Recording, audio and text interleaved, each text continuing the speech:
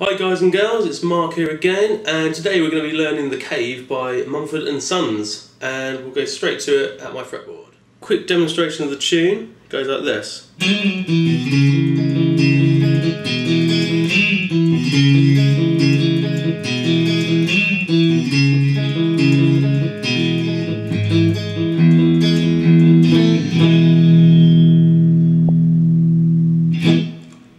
So that's the intro, and it does that throughout all the verses, and then we go into a strumming pattern, which I'll show you next. So it starts off here with a slide, 4th fret on the 4th string, and we slide up to the 6th fret, and then straight back again, like so. I'm using my little finger here. You can use your 3rd finger, and we're going to use our 1st finger in a second, so it's quite important that you use one of those 2 fingers. So then we do this, 2nd fret on the 4th string, and we use the pad of our 1st finger because we then want to roll onto the 2nd fret of the 5th string. So altogether it sounds, so you're rolling, so you aren't doing like that, we're like this, like that. Alright, practice that, try and get it down. And then we form a C sharp minor chord, which is with your little finger on the 4th fret 5th string, 2nd finger on the 2nd fret 4th string, and your 1st finger on the 1st fret on the 3rd string. And then we just run down the strings 5, 4, 3, back up to 4, then 5, 4, 3 again. Alright? Like so.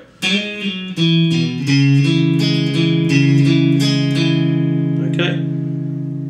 And then we move on to an E major chord. Alright, now you'll probably know this one, but just in case you don't, it's 1st finger on the 3rd string 1st fret, 2nd finger on the 5th string 2nd fret, and 3rd finger on the 4th string 2nd fret.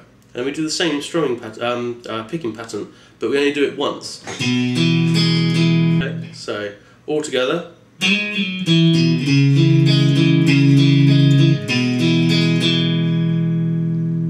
And then we just repeat, so.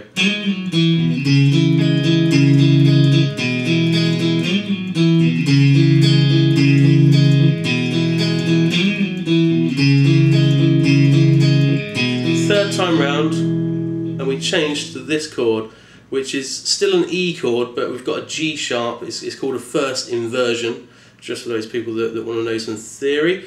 It's got a G sharp note here in the bass, so we do little finger on the 4th fret, a G sharp note on the bottom string, 2nd finger on the 4th string 2nd fret, and your 1st finger on the 3rd string 1st fret. Once, little finger comes off, we pick like that, 6, 4, 6, 4 and 3, and then 4 again. And then we do 6, then 4, we change to an E sus4 chord, that's 1st finger 5th string 2nd fret, underneath it 2nd finger 4th string 2nd fret, then underneath that 3rd string 3rd finger 2nd fret, and we just strum those 3 strings back to an E major chord and strum those 3 strings, so we should get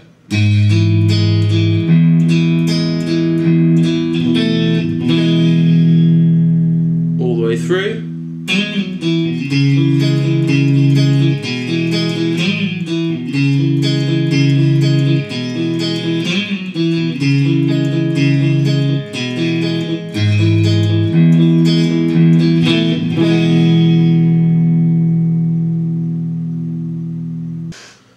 Now moving on to the chorus, now what we've got here is a palm muted section, and palm muting is where you put your palm, I'd like to move over so you can see, you put your palm by the bridge of the guitar and you put it just onto the strings, so when you strum the strings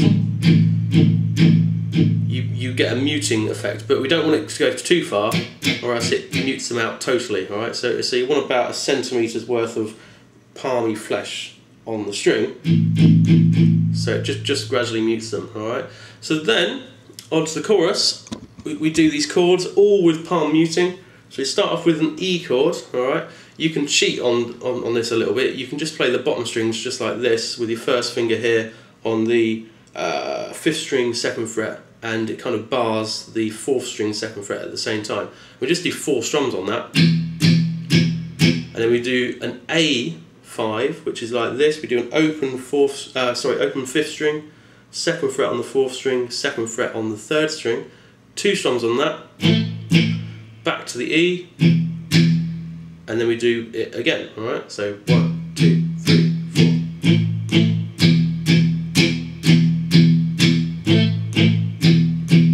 4. Okay, so.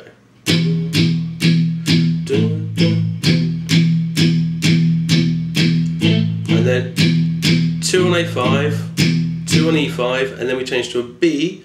First finger here on the 5th string 2nd fret, 3rd finger here on 4th fret, and you bar strings 4, 3 and 2. It's a bit of a tricky chord, but persevere. You've got to bend your finger back.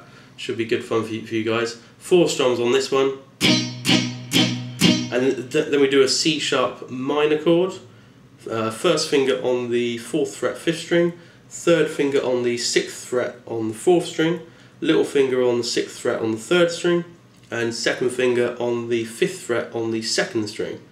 And then so that's 4 on the B chord and 4 on the C sharp minor chord. Okay, and then we should pretty much have the tune. So it's like this: E5, A5, E5, E5, A5, E5, A5, E5, B, 2, 3, 4, C sharp minor, 2, 3, 4, okay, and then we're back to A5, E5, and then with C sharp minor again, A5, A5, E5, B. Okay, now with all those chords, if that isn't completely clear, listen to the song and then try and play along, and then you will hear the changes within the song. Okay, so that just about does it for that tune. Good tune, and I hope you had fun learning that, and I will see you in the next video. Mark out for now.